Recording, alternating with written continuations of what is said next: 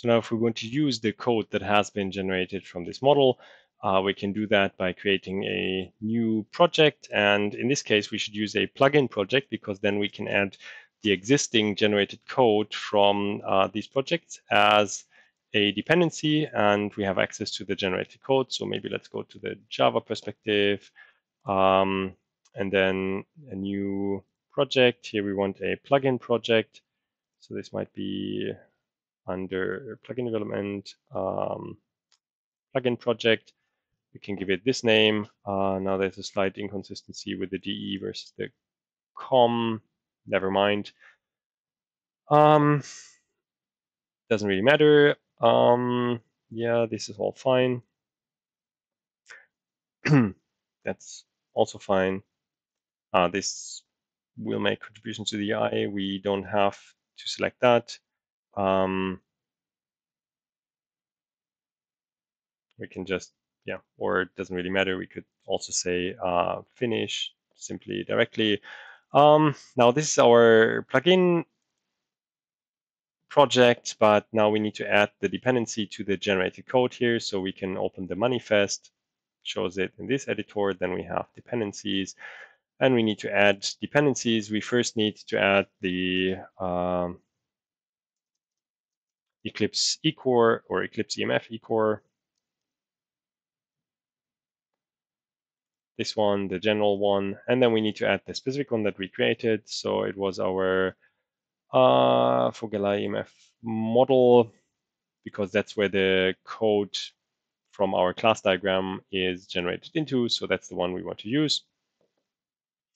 And then we can create a new class, and we can call it using EMF model, and the package we might want to use this package that's already suggested.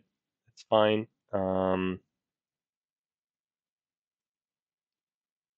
And then we want to take this code, just, yeah, copy and paste. I don't want to type all this. We see there are some issues here because this is going to DE, and the generated package here is actually the COM, right? Great. So probably should have changed it as it said. Let's change it and then regenerate. That should be fine. So we're going to change it here.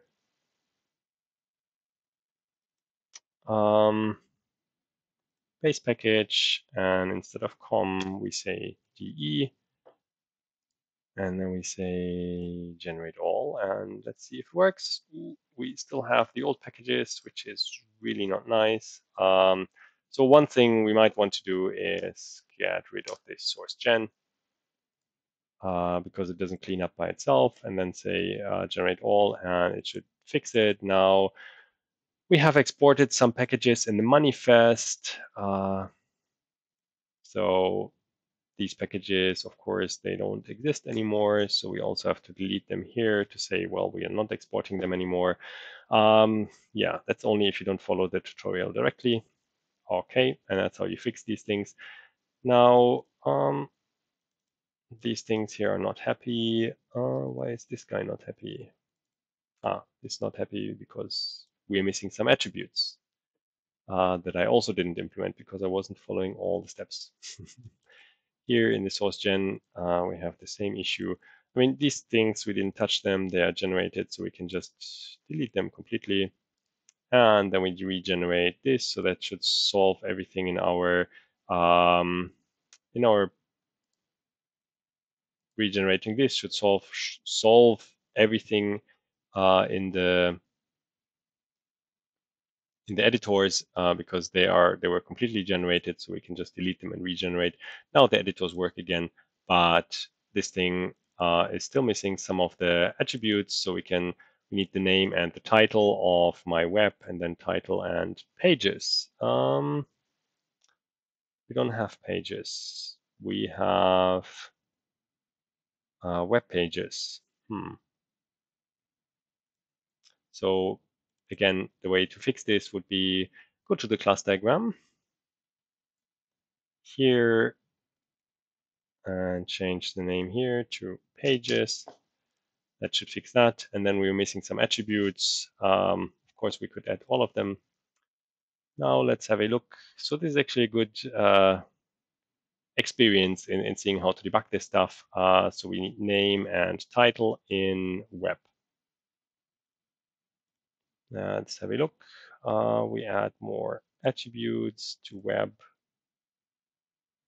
This attribute would be name. The type is again string. And then we said we also need the attribute title.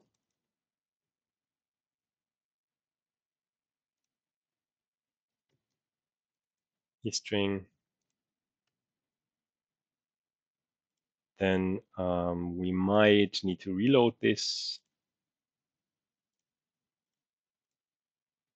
And then we can regenerate. So now, well, we can regenerate all, or we could just generate the model code because that's the one that we're actually using here.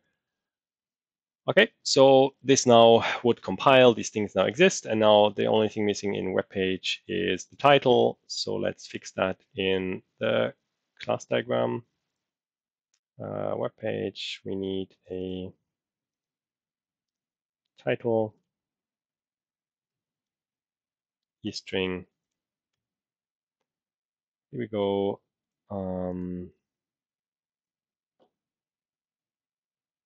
Okay, now it works. We didn't even need to reload.